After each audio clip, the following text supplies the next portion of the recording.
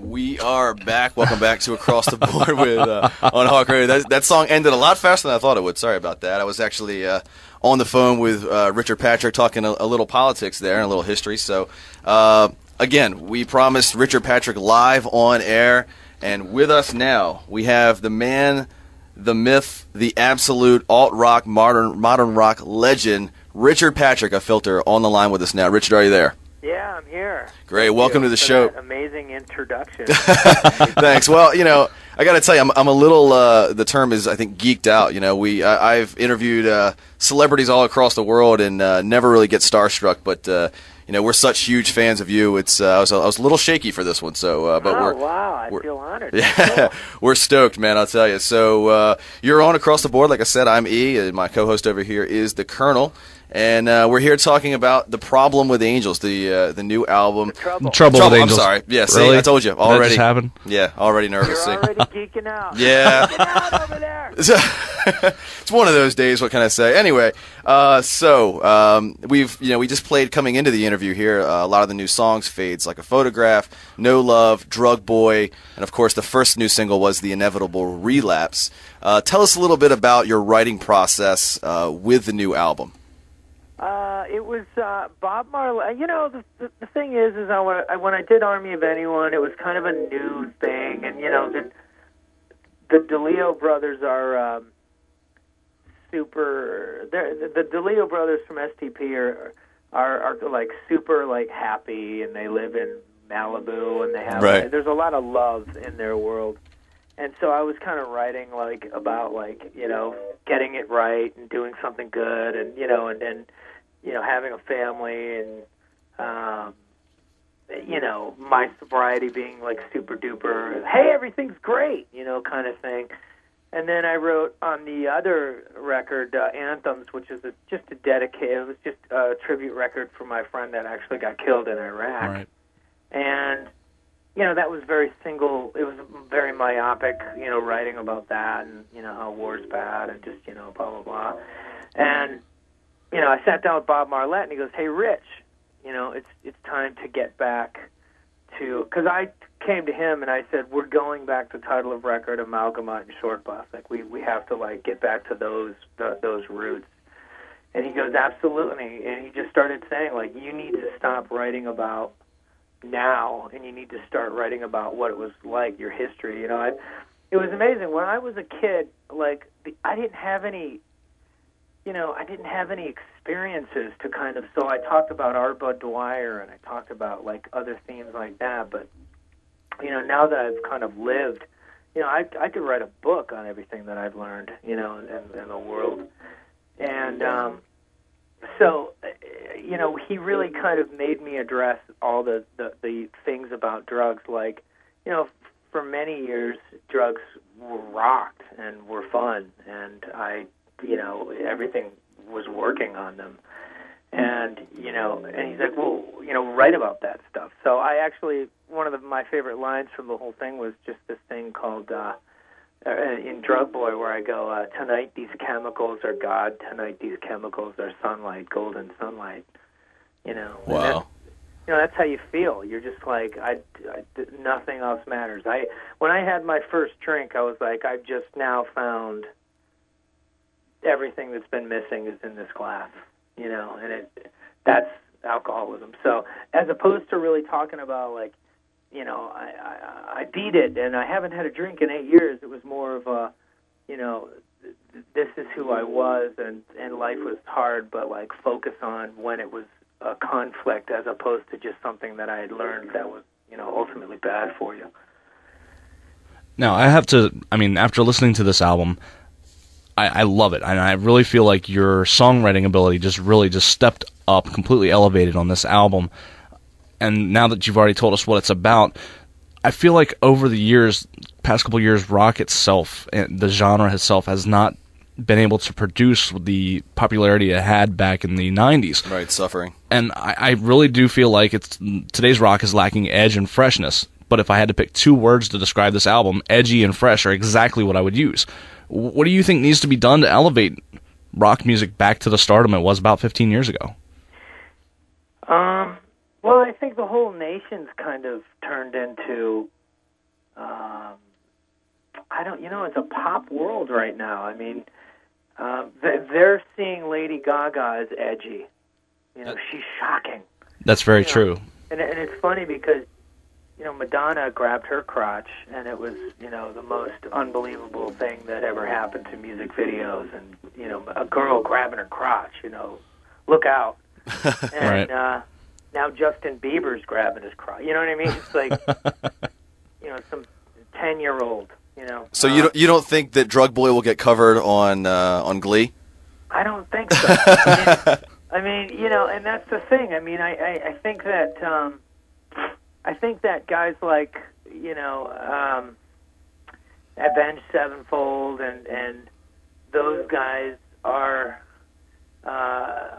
definitely, are definitely still rocking and bringing in large crowds and Absolutely. Disturbed and stuff like that. But they're actually joining the club of we're metal. So, as long as you fit the criteria and wear dark clothes and blah blah blah. So it's hard for a band like Filter where I don't want to be in a genre. I don't want to have to put a 666 somewhere on my drum head. Right. Right. I don't want, and I love metal. Pantera is probably one of my most favorite bands ever. And I love the Deftones, but we're more like a Deftones. We're more like a, just a band that's Soundgarden or something that was an alternative to the hair metal that was being just rammed down our throats by MTV at the same time. That's where Trent and I met. Was like in that era, and it was like, God, I can't take this garbage.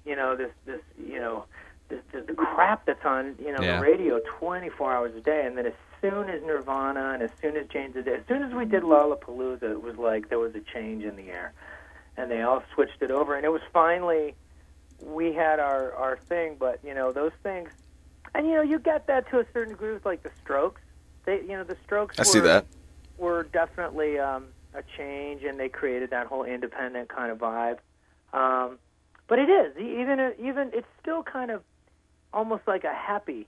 There's a happiness out there.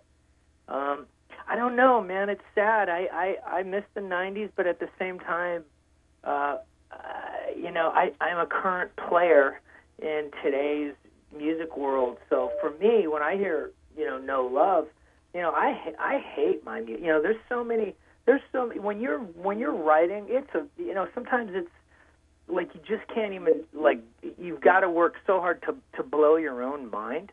Right. And to be able to, like, for me to finally just go like, wow, that's really cool. I'm glad I did that song, No Love. And to see it kind of taking off a little bit and kind of getting, we're on an independent label, so for us, we're up against, all these other rock bands that have tons of resources and all these massive, record contracts and everything like that. And for us to be getting the kind of attention that we're starting to get from that song, I'm actually really proud of it. Now, you're obviously, you talked about when you were touring guitarist with Nine Inch Nails, Trent Reznor's group. You're such a multifaceted artist. How did you grow into that? I guess you took guitar lessons when you were young, or how did you become so varied? Just winged it, Just, really? Just wanted it to work. I mean, it's amazing. It's music appreciation is really where it all starts. Like, just loving music more than the next guy. You're like, and really, and then you're like, well, I want to play the guitar. Right around 8 or 9, I was like, well, that guitar looks cool. And I can see it within my son right now. He just has this attraction to the guitar. And then it turns into, wow, I love playing chords on this thing, and I love doing, what's this do? And, you park your guitar right up against your amp, and you create feedback, and you're like, whoa, what is that? And, I don't know. Some people, want to get into mathematics to study, astrophysics. Some people are okay with just hanging out and partying and working at Taco Bell or they're okay with that, and I was not okay unless I was working in music and working on songs and working and trying to create the ultimate song. Now, speaking of creating new sounds, I read it in another interview that you actually, in Absentee Father, you were just kind of a big flip off to the music industry and the sound and what it's become, and you actually took a guitar and a screwdriver and ripped the strings off of it and recorded that as your guitar solo on that song. Well, yeah, I had a screwdriver. I didn't rip the strings off. I just molested the guitar with the screwdriver. Nice. It was almost like a punishment rape of the of the guitar. I just, I believe, that, some of the greatest pieces of art out there, like Pollock, the splatter paintings. And I think it's great to be an amazing technician when it comes to, it's great to be a really well-rounded musician, someone who's almost like perfect, and I think that's great. But I kind of lean towards like what Kurt Cobain and what Joe Strummer was about, And I was wondering, like, because people say we're so diverse in our musical sound, and I never got this until lately, but I was raised on the Clash. My brother Robert took all my Kiss records and all that stuff, and he said, yeah. Here's the Clash. Here's the Sex Pistols. Right. Real punk rock. Here's Flipping Off the Man. Check that out. So, my guys actually, I think feedback and kind of a non-technical approach to music is really important. That's what Skinny Puppy is. There's so much mayhem, it's almost unlistenable. But you know what? It worked. You know what I mean? That Skinny Puppy was the thing that actually started Nine Inch Nails' brains. Like Trent and I, he was in the Exotic Birds, and I was in this Cure kind of U2-y, Smiths kind of band, the Act, and I was a little kid. He was like 20, and I was like 18 or something. And he's like, you got to listen to Ministry, and you check out this this Ministry Twitch record. Well, I didn't get the Ministry Twitch record, but when I heard Land of Rape and Honey, I was like, now I get it. It's a great album. Oh yeah. Yeah. So that's when, and I was the guy in Nine Inch Nails going, dude, lose the pink in the record cover. Right. Lose the pink. Don't put pink in the record. Don't wear acid wash jeans. Right. Ever. Let's get darker and meaner. And Trent was always like, yeah, but we got to have that pop element. We got to be able to kind of cross over. And I was like, all right, but put Head Like a Hole first, and use the Adrian Sherwood mix of Down in It. Yeah, and that was the last album that featured Pink on the album cover. Actually, Pretty Hate Machine. Yeah, the actual new one, actually, I think they took it off. But nice. The original was like pink and purple and.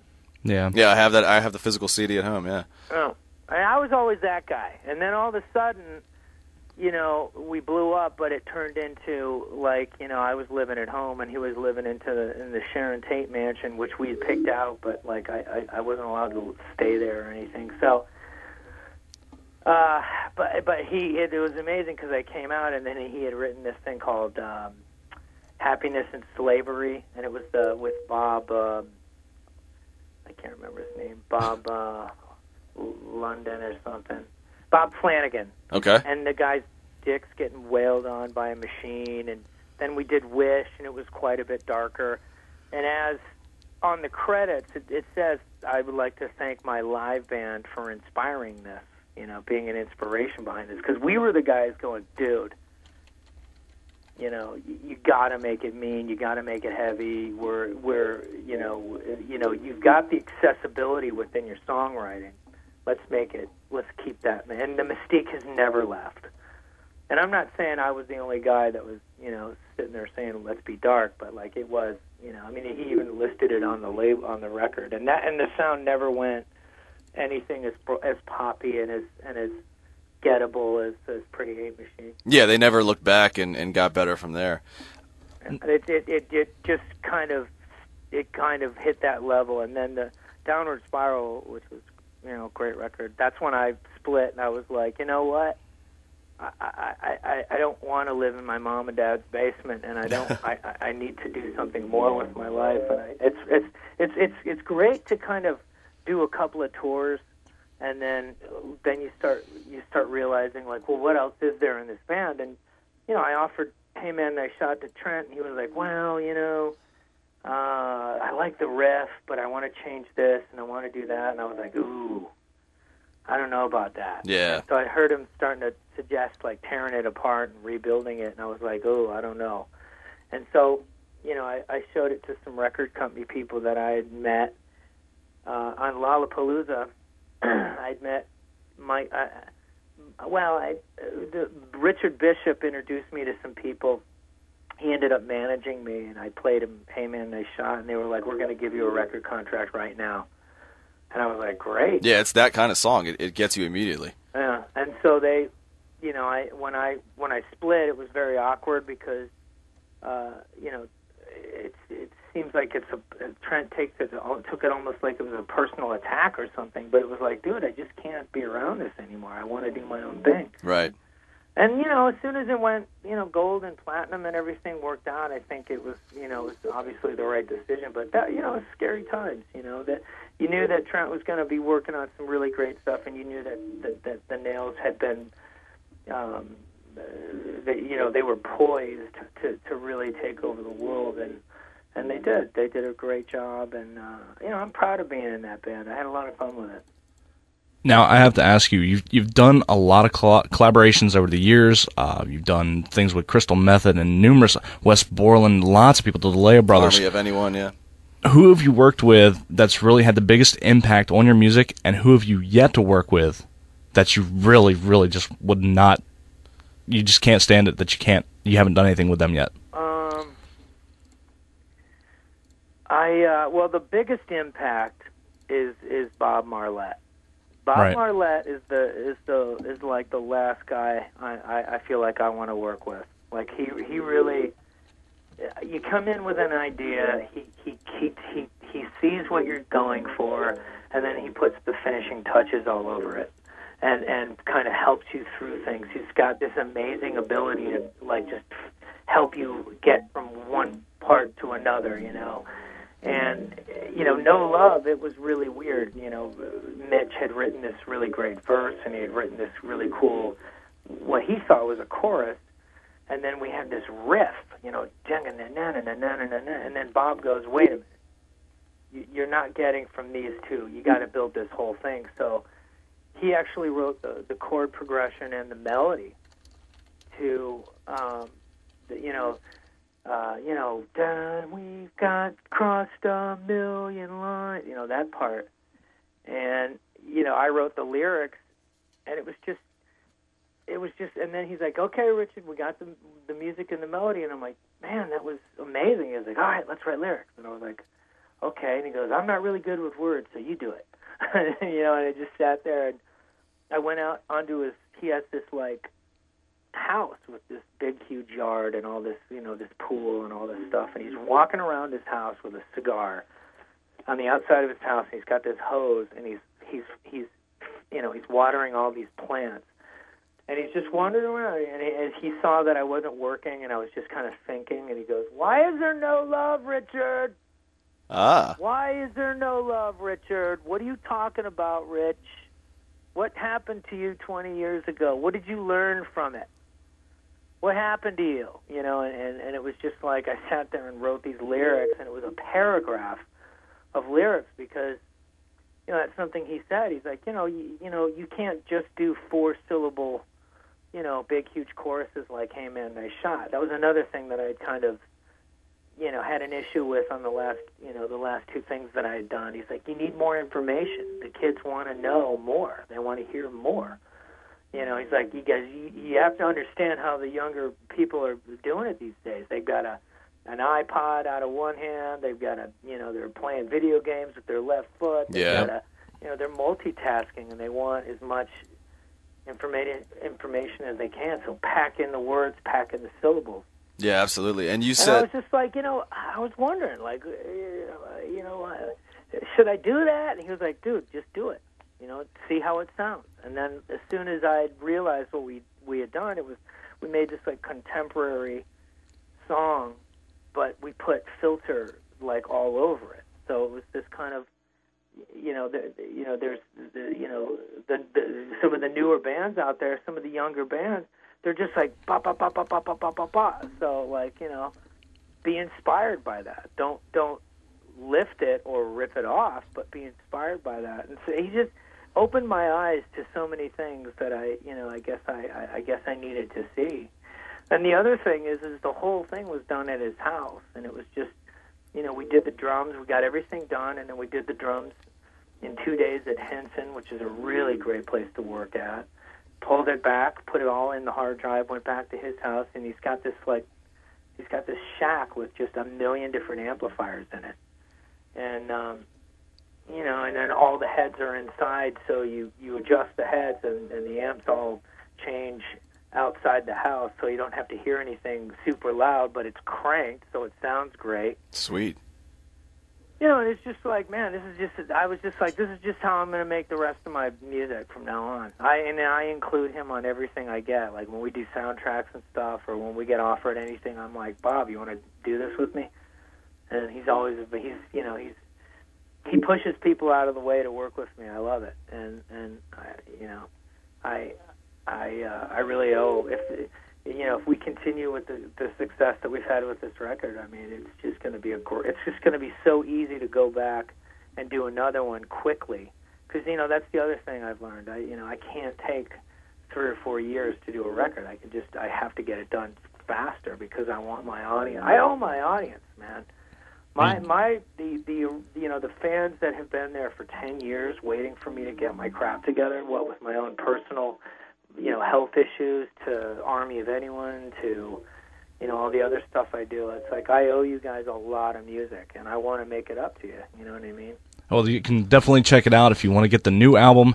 It's The Trouble with Angels. Find it in the stores. You can find the official Filter website at officialfilter.com. And actually try to pick up the physical album instead of just buying the MP3s. Yeah, it has the pop-up, and, is the angel drowning or is she swimming? And really cool poster, all kinds of stuff included in it. Yeah, and I and the funny thing is like, I've got an iPhone and a computer and a video game and a thing to me, so I get where you guys are coming from, you young rascals.